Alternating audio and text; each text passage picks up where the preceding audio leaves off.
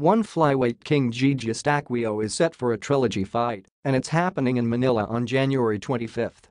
Eustaquio will lock horns once again with his Brazilian nemesis Adriano Moraes in the main event of one Heroes of Ascent at Mall of Asia Arena.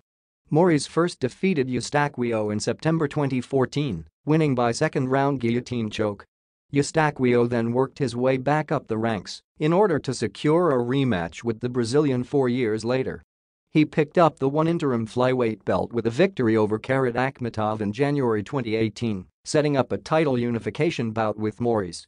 In the rematch, Eustaquio eked out a split decision when to unify the belts. Other Team Lakay fighters are also lined up for the Manila card.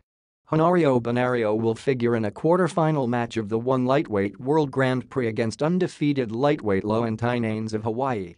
Tynanes is coming off a 3-year break. Danny Kingad will take on Japanese veteran Tatsumitsu Wada in a showdown between top flyweight contenders.